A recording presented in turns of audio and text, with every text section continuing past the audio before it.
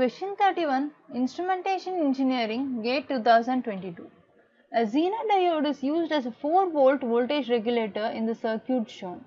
Given that the diode requires a minimum current of 4 mA for voltage regulation, the maximum current in milliamperes permitted to flow through the load RL is dash. This is supposed to be rounded off to 1 decimal place. For a detailed lecture on Zener diode, please refer Module 1, Lecture 5, Zener diode and applications, a lecture series on basic electronics by Dr. Chitralekha Mahanatha, Department of Electronics and Communication Engineering, IIT Guwahati. Let's have a look at the basic working of Zener diode.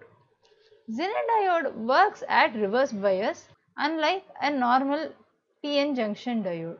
If this Zener diode is connected across the load resistor, in a Zener diode, when it is reverse biased, avalanche breakdown occurs.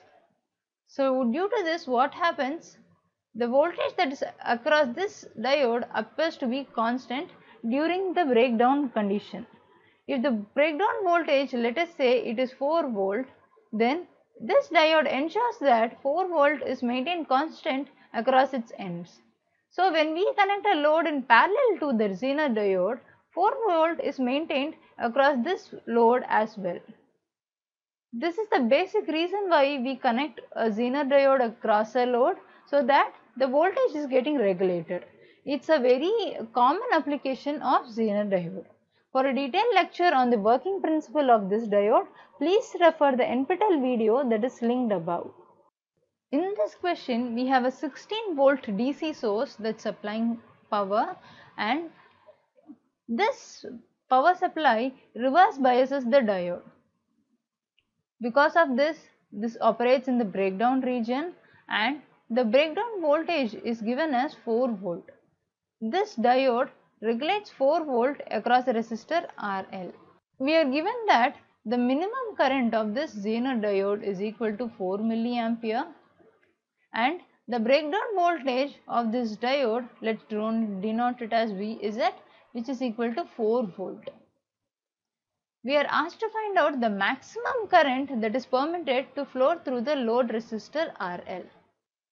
We know that minimum 4 mA will flow across this diode. Therefore, the current that's supplied by the source minus 4 mA will be the current that's passing through the resistor RL. This is by Kirchhoff's current law. By Kirchhoff's current law, the supplied current is equal to 4 mA plus the current that's passing through the load resistor RL. Let's find out this current. When 4 volt is across this end and 16 volt is across this end, let's ground this terminal for reference. When 16 volt is across this terminal, the voltage difference that this 1200 ohm experience is 16 minus 4, which is 12 volt. 12 volt is across this 1200 ohm. Therefore, the current through this 1200 ohm resistor is equal to 12 volt divided by 1200, which is 1 by 100, or 0.01 ampere or 10 milliampere. So therefore, this current is 10 milliampere and 4 milliampere is taken away by this Zener diode for its operation. Therefore, what's the remaining current? It is 10 minus 4. The current that's passing through the load resistor, RL is equal to 10 minus 4 milliampere, which is equal to 6 milliampere. This is a numerical answer type question. The answer is 6 milliampere. The answer to question 31 is 6 milliampere. Thank you.